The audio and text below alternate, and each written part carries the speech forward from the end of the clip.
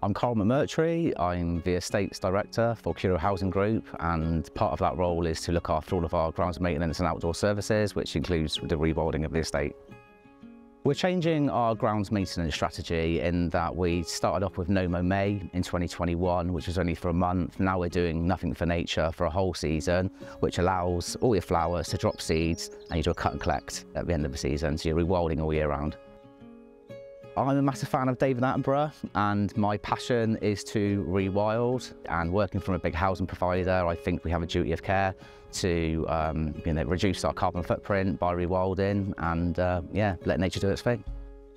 You can inform people the benefits of why you're rewilding and what that does for the environment.